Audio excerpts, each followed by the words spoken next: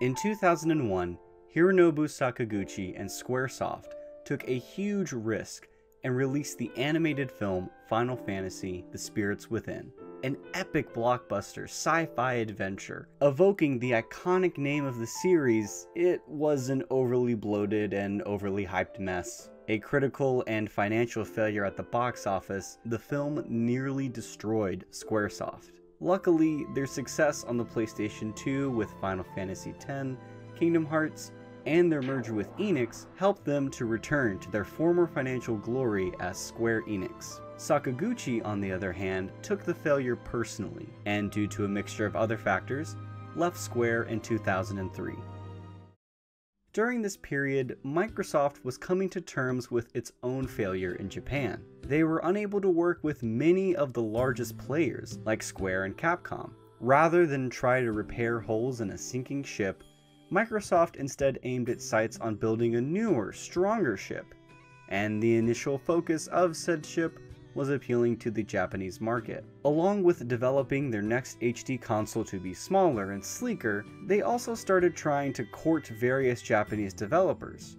They wanted premier talent to show up on launch day, and they were prepared to funnel millions and millions of dollars into this venture. Both Microsoft and Sakaguchi were looking for success after their past failures. They each needed a partner that could support their ambitions. It just so happens that they were perfect for each other at that time. Sakaguchi was starting his own studio, titled Mistwalker, and was looking for publishers to get on board. His new studio had talent from Square's golden era in the 90s, and Sakaguchi's name alone could draw in legends from across the world. On the other hand, Microsoft was developing the first HD console that would give developers more tools than ever to create lifelike graphics in larger, sprawling environments, and Microsoft had money to burn. As the legend goes, Sakaguchi and Peter Moore finalized the deal over an expensive bottle of sake. The deal was that Microsoft would help fund Mistwalker's first 2 games, which would be exclusive to the Xbox 360. At the time, this was an unprecedented announcement. This move showed Microsoft's aggressive attempts to break out in the Japanese market. Peter Moore spoke to Game Informer after the announcement in an interview that shows just how important Japan was as a market at the time. He refers to the country as the cradle of video games. When speaking about the deal, Moore said, "By bringing the combination of well-funded development resources and, for many people, the godfather of RPGs in Sakaguchi-san together, I think that combination shows our very strong commitment to this market. This will be one of the things that, quite frankly, will determine whether we win or lose in the next generation."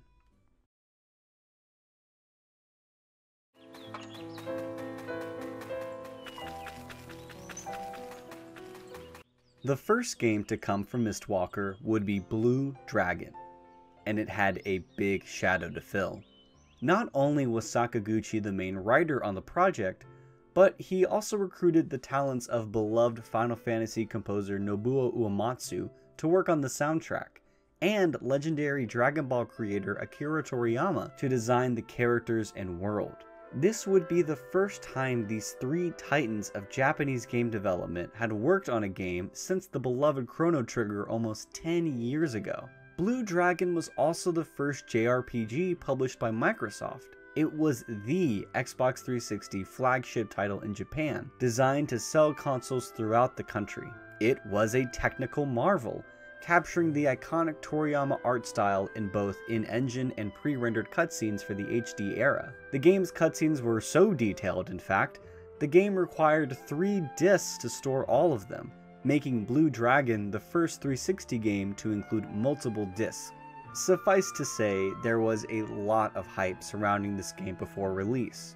Not only from journalists and Japanese gamers, but also from American JRPG fans looking to play the next game from the father of Final Fantasy. These expectations would be impossible to live up to, no matter how good the game was.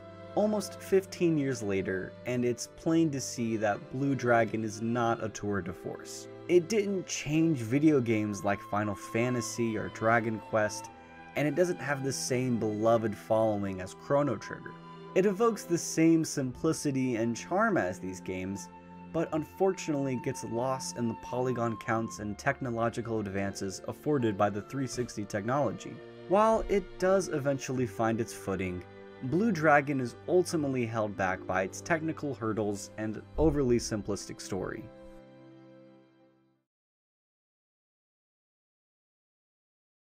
The plot of Blue Dragon is as basic and generic as they come.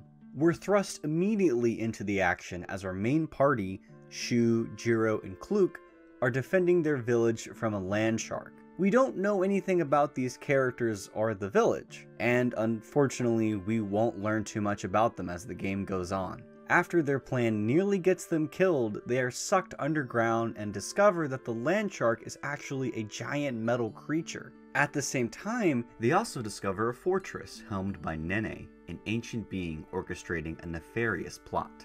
While inside the fortress, the party is persuaded by a distant voice to eat balls of light, which give them the ability to use magic. It burns! I'm dying! It hurts! I don't think this was such a good idea! These abilities are personified by shadows representing each character's soul and appearing like an animal. After various expensive-looking set-piece and automatic story battles, the group attempts to make their way back home. Along the way, they meet Marumaru and help heal his village. Once Marumaru joins the party, they soon run into the King of Gibral and his right-hand warrior Zola. It's discovered that Nene is in fact behind everything that's going wrong in the world. The Kingdom of Gibral has been fighting against Nene's magic and needs help stopping him from terrorizing everyone and everything. Now the party, including Zola, must journey to set the world right and defeat Nene before he destroys everyone and everything for seemingly his own amusement. What I just described there is the entirety of the first disc of Blue Dragon. As you can see, the plot is as thin as they come. Starting with an action set piece is par for the course for Sakaguchi, like the iconic reactor mission in Final Fantasy VII or the extremely effective opera heist in Final Fantasy IX. Yet here, it's just not as strong. While exciting and lavish, the opening action scene isn't as effective because there's nothing to ground us afterwards. There's no returning to Tifa's bar to sort of get to know the characters or the subway ride home. We never get enough time in general to spend with the characters and get to know them. The first disc moves at a near breakneck pace, moving from town to town, expensive cutscene to impressive spectacle. The game rarely slows down or offers longer moments of calm. The characters never get a chance to just hang out. And whenever they do, the story is trying to jam as much character details as possible. Cutscenes between the party are personal exposition dumps that overload the player with information about a person's life, hopes and dreams, etc. Yet the information provided is still paper thin at best. Shu is a hothead, Jiro is intelligently reserved, and Kluke is a girl. With dead parents. I know this because these defining character traits are never challenged or elaborated on, just repeated ad nauseum throughout the entire adventure. Marumaru has some personal struggles when we first meet him, as he has to protect his family from a deadly disease, taking responsibility for the first time in his life. But once that quest is resolved, he regresses back to an annoying, screaming child. It was only Maru's village that was saved, so everything isn't okay! Take Maru too! Would you stop screaming in my ear? Zola does have a character arc, but it's only revealed in the literal last hour of the game, so it barely has an impact. Her character growth isn't present for the 30 or so hours she's in your party. The lack of engaging characters and story were my biggest hurdle when finding the motivation to play Blue Dragon. Despite the fast pace of the narrative, the aimlessness in the beginning makes the game feel so incredibly slow. I feel like the goal in making the narrative so simple was to return to a classic style of storytelling, with characters who were basic but distinct. In older JRPGs like Chrono Trigger or Dragon Quest, the characters may not have complex stories or drastically change by the end, but they're likable and leave an impression long after the game is over. Blue Dragon, I believe, is aiming for that same accessible simplicity. In reality, I found it difficult to truly connect with anyone. Everyone's archetypes are so tight and their interactions so sparse, it's hard to get a sense that they were actually friends bound together by a quest to defeat evil. In between the major story beats are side stories in each town you visit. Pretty standard JRPG pacing. Perfect time to develop the world and characters, you would think. The individual stories in each town are mildly engaging at first, but they become predictable and tedious towards the end of the second disc, which is nearly 30 hours into the game. Each plotline follows a similar formula of something going wrong in the village. The party investigates and is told they have to defeat some monster or explore some place, and then they do.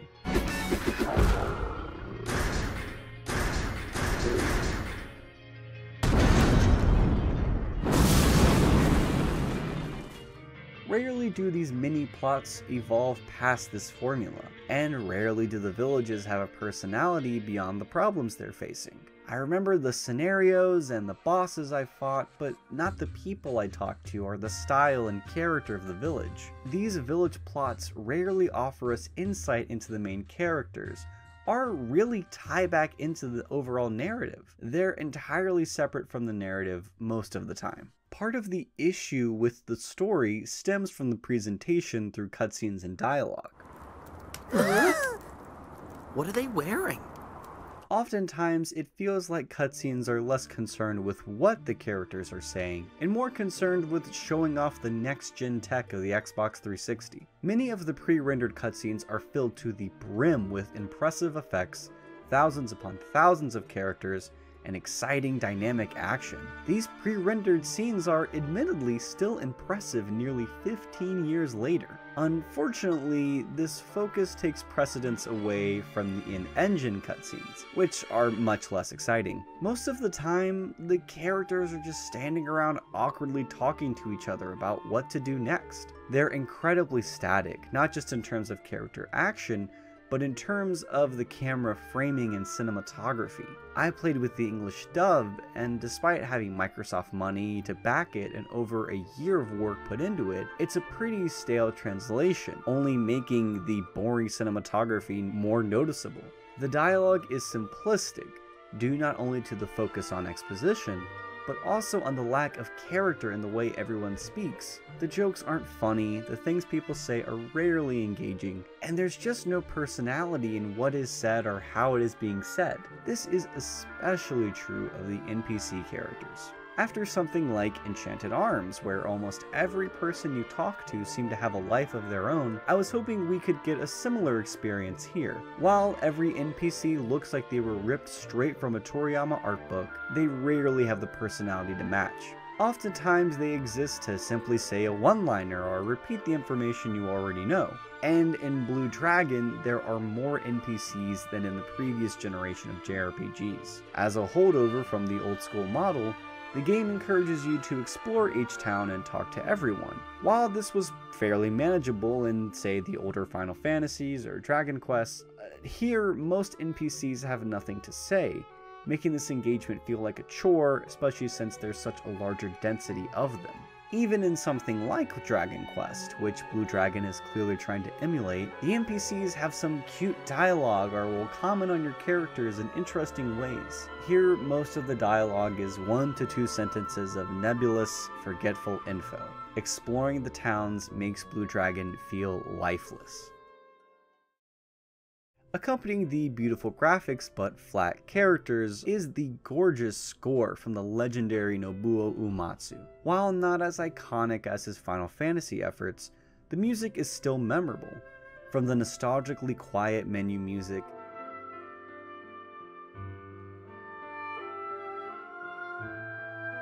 the epic world map theme,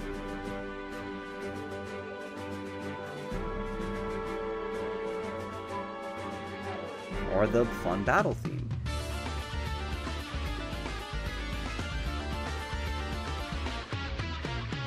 It's hard not to fall in love with the soundtrack. The standout, for better or worse, is the boss battle theme.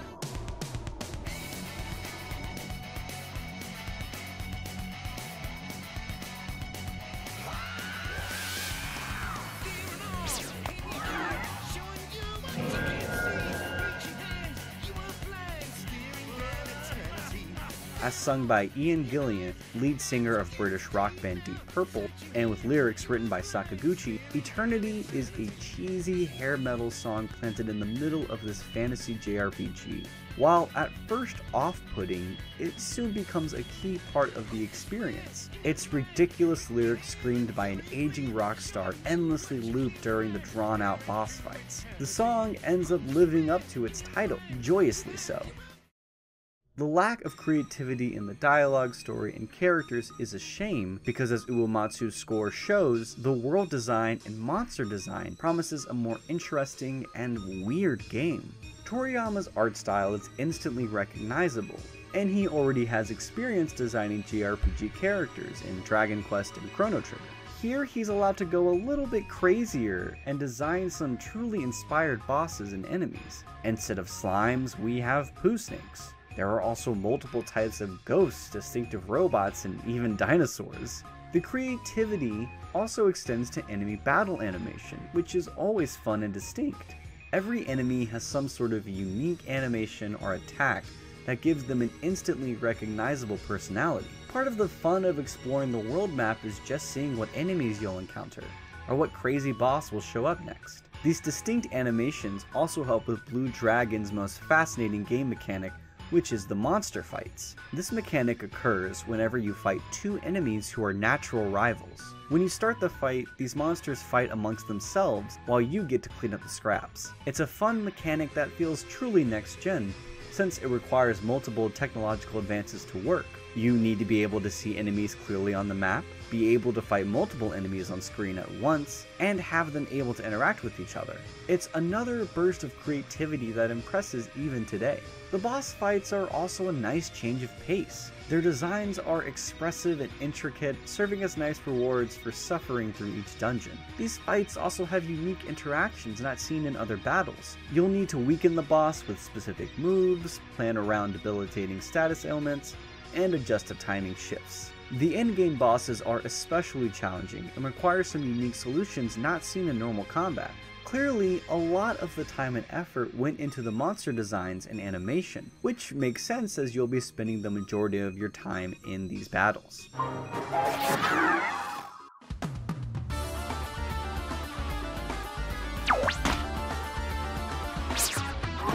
The battle system in Blue Dragon is a great idea on paper and, thankfully, often in practice. Fights are turn-based, but rely on strategic timing. Similar to a golf game, coincidentally, you build the power and timing of your attack by hitting a meter at just the right time. It creates some interesting situations where you have to understand what your enemy is capable of, how powerful your attacks need to be, and just how many turns are you able to waste for a powerful move. These decisions are made more interesting thanks to the class system. There are 9 classes total that level up with their own points called SP. Each class offers specific stat buffs and moves which can be mixed and matched once you've learned them. So, for example, you can have a magic sword with monk abilities to raise their attack power, while using a passive black magic skill to restore MP after each fight. While most of my party fell into fairly standard roles by the end, it was still fun and easy to try on different hats. New classes unlock every 10 levels, and by the end of the game you'll be earning SP left and right. A huge part of the fun of the endgame grind is getting your party overpowered thanks to a plethora of abilities, so it makes sense that you can build it so easily at this point in the game. Despite these positives, the battle system has one major flaw: frame rate slowdown.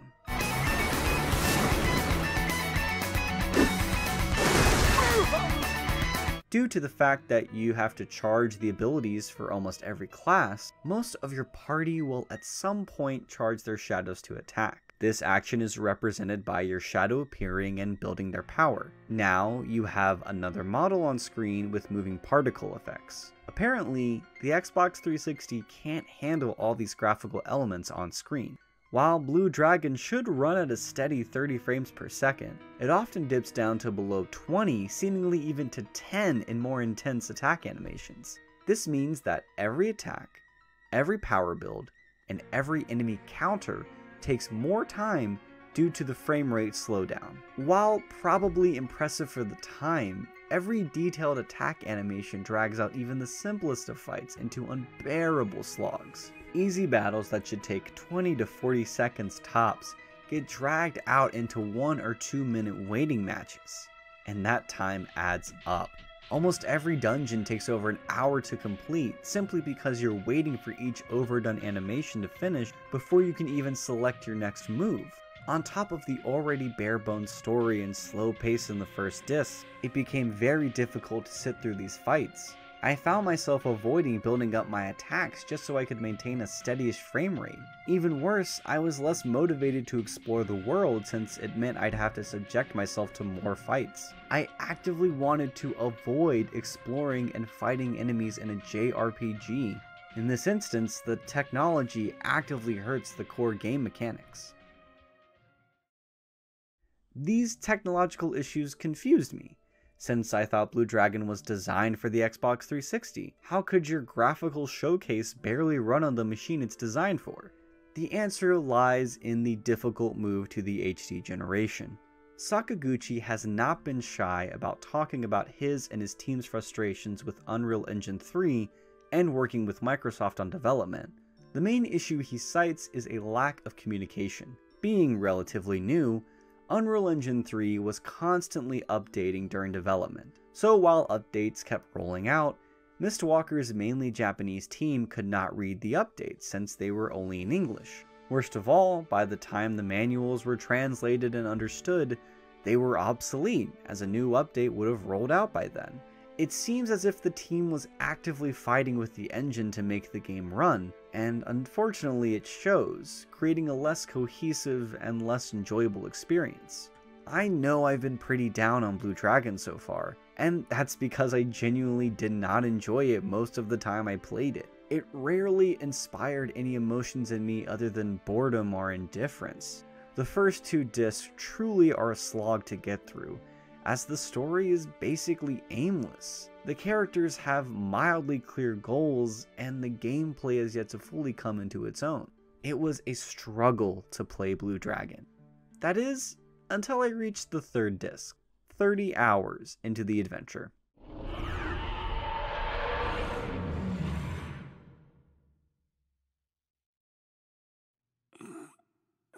At the beginning of the 3rd disc, the party has reached the lowest point of the story, separated and seemingly powerless. After some literal soul-searching and a regrouping effort, the real game reveals itself. At this point, you are given an airship and multiple points on the map to explore. While you have the choice to enter the hole in the ground and begin the final dungeon, a la Final Fantasy VII, you will most likely be severely unprepared. You have multiple clear goals that you can tackle in any order, and you have new abilities that make exploration easier. This open-ended structure is where Blue Dragon finally comes into its own. The characters and story take a back seat in favor of allowing the player to pick and choose their next destination. No story, no overly long cutscenes, just battling and exploring using powerful abilities. The fights are still plagued by severe slowdown, even more so now that the enemies have to be more impressive since we're in the endgame. But the gameplay itself, the tactical timing and joy of seeing your stats slowly rise, the exploration of dungeons and finding new bosses, all of that finally became fun. Maybe it was because my party's classes allowed for more freedom in choosing skills. Maybe it was because I was near the end and wanted to be over with this game. Or maybe it was some inherent Stockholm Syndrome. But either way, I was finally having fun. While I didn't end up doing everything, like fighting the multiple weapon style endgame bosses to test your skills, I did have fun finding powerful items and testing my mix and matched skills against new enemies. I found joy in playing an old school JRPG. It's the same inherent joy one feels playing an older game like Dragon Quest, or the streamlined grinding in Bravely Default, or leveling up in the granddaddy of RPGs, Dungeons & Dragons. This was the fun of getting stronger, and Blue Dragon is ultimately all about the fun of getting stronger. In an interview with Keiichi, Sakaguchi is asked about the gameplay, specifically about the purpose of the shadows. He responds by saying, just like elements in Dragon Quest and Final Fantasy, these shadows have a particular purpose. Through the shadows, you obtain different skills. then combine those skills and tricks and use them. In essence, it's not all about strategy, but about powering up. As you move through the game, the character grows.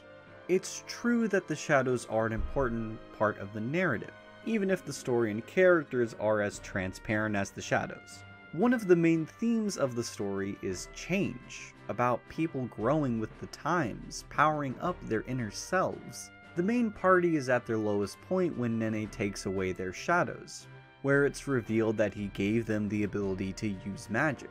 But Shu and friends gain their magic shadows back by facing themselves and overcoming their emotions. It's a pretty obvious metaphor, but is one of the few moments of depth and introspection in the entire game. It's no surprise that it happens at the beginning of the third disc. The party grows stronger by confronting, understanding, and controlling their inner souls. They power up, so to speak. While this theme isn't explored in depth, I could see it resonating with a younger audience. Yet the heroes aren't the only ones who reconcile with change. A common theme in Sakaguchi's work is the fear of technology, and Blue Dragon is no different, yet it offers an interesting new spin here. The villainous Nene is afraid of change and growing old, but his traditional world is one of machines and technology, of biological weapons and war. In Blue Dragon's world, these ancient technologies are referred to as magic. To the characters, this magic is hundreds of years old, only existing as murals in a forgotten city or as stories told to children. To the player, this is future tech beyond our wildest dreams, and paradoxically, the term magic refers to ancient technology in our own fiction. We share the same disbelief the characters feel whenever they encounter it, but for different reasons. Most stories of fearing technology come from a place of fearing rapid change, of moving away from traditionalism. In the world of Blue Dragon, traditionalism is our version of futurism, yet it uses the same terminology as our traditionalism. For the in-game narrative, the story is about rejecting traditionalism and embracing change, rejecting the old ways of magic and embracing a new way of using it. For the player, this is a subversion of the fear of technology theme, since traditional is future tech, and the change is a return to nature, to what we would consider traditional. There's also an element of classism in Nene's plan to rule the world with his traditional values. He believes that since he is an ancient being, that he has an inherent intelligence and superiority to rule the world. He argues that people will be free once he takes over, yet he punishes anyone that won't blindly follow his gift of freedom. Just as the in-game society clashes between traditional technology and modern agricultural lifestyles, so too does the planet, as it literally splits in half to reveal a world of floating cubes created by magic inside the planet's core. To Nene, this is paradise, as its traditional magic is what he's been striving for. To everyone else, it's incomprehensible, foreign, and dangerous. The harmful ideology that Nene practices is not traditionalism in itself, but more the forceful nature of it. It's the principle that one is better than others because they prefer traditional methods, or at least are knowledgeable of them. Shu and friends help others no matter their creed or status. They see the good in people and stand up for the little person. Despite Shu's strong-headed nature, the party often asks questions where most people don't. Or at least they do when the plot calls for it. Other times, Shu or Marumaru run headfirst when they really shouldn't. What's this? Don't touch that!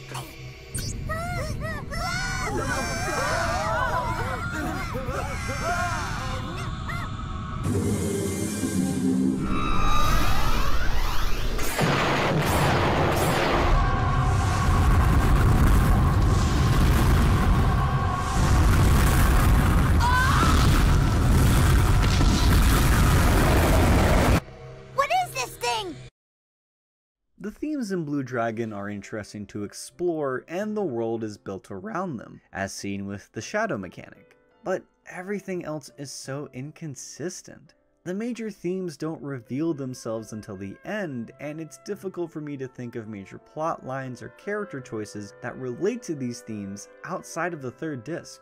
The journey is mostly aimless and automatic. Flashy action and beautiful art take hold over character development and intrigue. This is a human story devoid of humanity. And that's what makes my lukewarm reception to Blue Dragon so disappointing. The presentation and the world building are phenomenal. Clearly a lot of love and passion went into creating this world. I would love to see more adventures within this universe. So much so that I've genuinely considered picking up the 2 sequels on the Nintendo DS, both of which ditch the turn-based RPG combat for their own strategy and action RPG gameplay respectively. This is a great launch pad for more, and clearly Mistwalker felt the same. A direct sequel on the Xbox was apparently in the works before news stopped coming out about it, and an anime series aired internationally, along with the DS sequels, which proved that there was at least some interest in expanding the franchise. I'm not sure if Blue Dragon ever had a chance to reach the same heights as its inspirations, like Dragon Quest and Chrono Trigger, but I do think the passion behind this beautiful looking game is palpable during combat. I just wish there was more effort put into the characters and story. The flat storytelling mixed with the tedious fights make Blue Dragon difficult to play on the Xbox 360. Luckily, most modern players don't have to resort to this now old technology. Thanks to Microsoft's continued support of backwards compatibility, you can now play Blue Dragon on the latest Xbox consoles with enhanced visuals and a seemingly stable frame rate. I believe that if I owned an Xbox One or Series brand console, I would have had a much more enjoyable time with the game.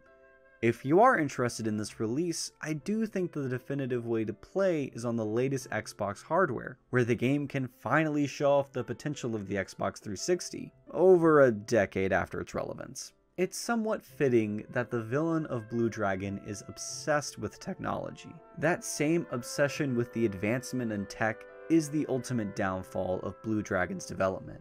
Yet the game also yearns to return to an older style of JRPG, attempting to use the new graphics and processing power to expand on this traditional formula. While the graphical power and grand scale gets in the way of the story and gameplay, there is an inherent charm to capturing Toriyama's art style and the genuine simplicity of it all.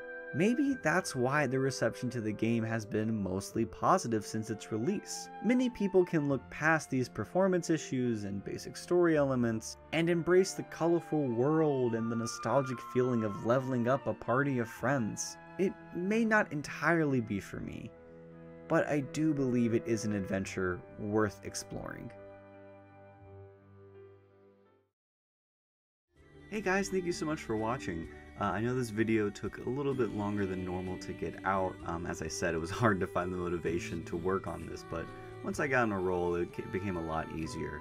But I really appreciate you taking the time to watch this all the way to the end, and I'm really excited for the next video where we'll be talking about Eternal Sonata, which is one of the few JRPGs on the Xbox 360 that I actually have a personal connection to, so very excited to work on that. But also I'm really curious what your thoughts were on Blue Dragon. You know, do you have your own experiences playing it? Do you agree with me? Do you disagree? I'd love to hear your thoughts in the comments below. And if you want to see more of my reviews on the Xbox 360 JRPGs, or you're interested in my film reviews, please consider subscribing or liking the video to show your support. But either way, thank you all for watching, and I hope to see you next time.